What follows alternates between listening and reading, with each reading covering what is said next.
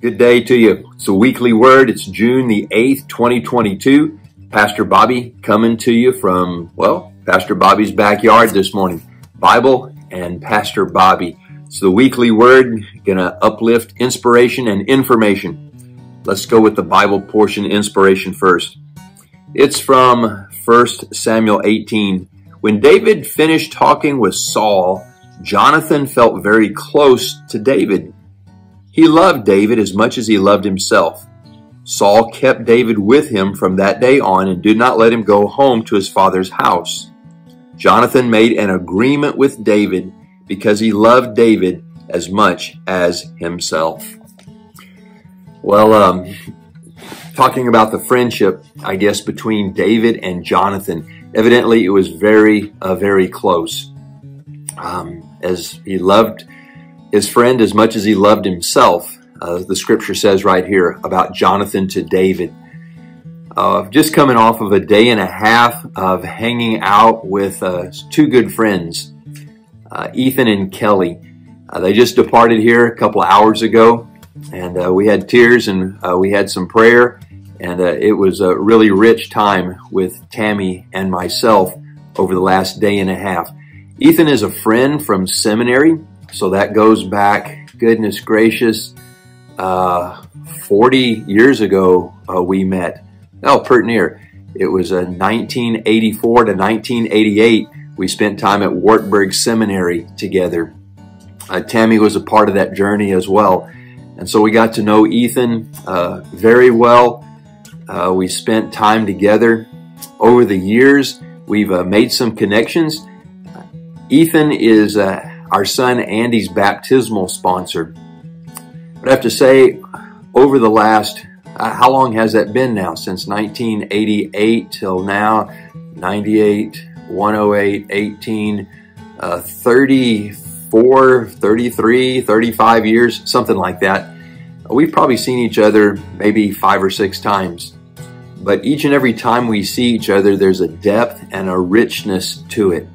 Oh, we kid around, we cornball, we give each other a hard time. We pull up some of the crazy things that we did in seminary, some of the idiotic things we might have even did in class.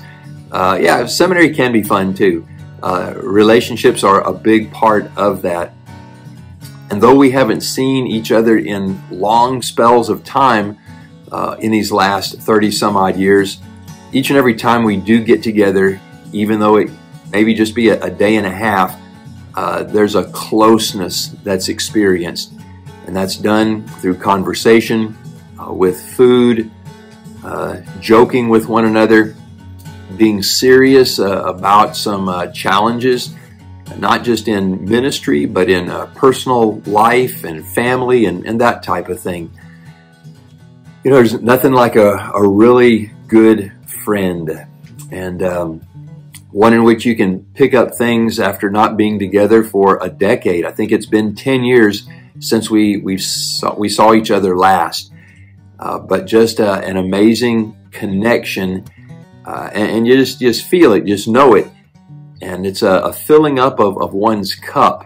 It's a being able to be refreshed and restored in a relational way, so that you can go about pouring out relationship and ministry and love and hope on others as well down the line. The encouragement today is I hope and I pray that you have a connection with not just a friend, but with a Christian friend. I think that is one of the things that marks Ethan and my relationship, brothers in Christ. Of course, we're good friends and all the fun and activities that we can engage in, but it's the connection is in Christ, and there's some things that can be said, and there's some support that can be received on a very different level when we're talking about a spiritual relationship or a relationship, friendship in and with and through Christ. My encouragement to you is to discover, find, pursue such a Christian friend relationship. If you don't have one, encourage it at your church, wherever that may be, maybe through small groups, through Sunday school, through women's Bible study, men's Bible study. Find a connection with someone who is of the faith, someone who can have you in heart and mind in prayer, someone who can lean into you and you lean into that particular person. But it's a relationship beyond just a earthly, physical, human relationship. It feels different, and just celebrating their presence here and now their departure, a little sad about that, but also just a thrill that we were able to spend 36 hours together, eating and drinking and pouring into one another so that we may continue to pour out as we journey yet here in this life. So may God and His Holy Spirit lead you to find such connections and people where again you may be fed for the journey. It's in Christ Jesus' name. Amen. Almighty God, we thank you for friends in Christ, brothers and sisters with whom we can lean into one another to challenge, but also to support and to encourage. And so, Lord, do thank you this day for Kelly and for Ethan. Pray for your blessings in their travels back to a northern state. Pray, oh Lord, for those who are looking for that connection with others, that your Spirit would guide them and lead them.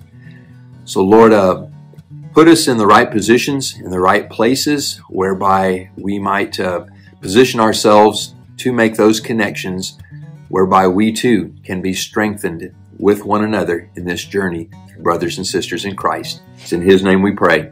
Amen. Well, goodness gracious, I just want to uplift. We have our additional pastor who started this last week. That's Pastor Steve Qualbin. He has arrived. He is in the office getting settled in, and we look forward to celebrating his installation service on the weekend of June 18 and 19. All three worship services here at Holy Ghost, 6 p.m. Saturday, 8 and 10:30 on Sunday. Installation services of him. There will be a barbecue meal after the 10:30 service that day. It happens to be a fundraiser for our high school seniors scholarships. And so there's a charge for that meal, but you can do that drive-through. But for those who want to be a part of the sit-down and the celebration with Pastor Steve and his family, we encourage you to come into the fellowship hall and be a part of that dine-in meal.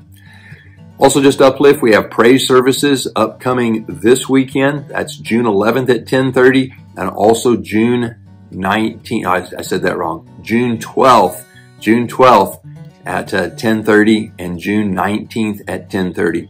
Two praise service opportunities. Hey, check out our website, Holy Ghost Lutheran Church. We're here in Fredericksburg, Texas. I think it's holyghostfbg.org. You can check out extra information about the mission ministries of the church there. And may the Lord bless you, keep you. May the Lord's face shine on you, be gracious to you. The Lord look upon you with His favor. Grant you His peace, His power, His presence, now and always. Amen.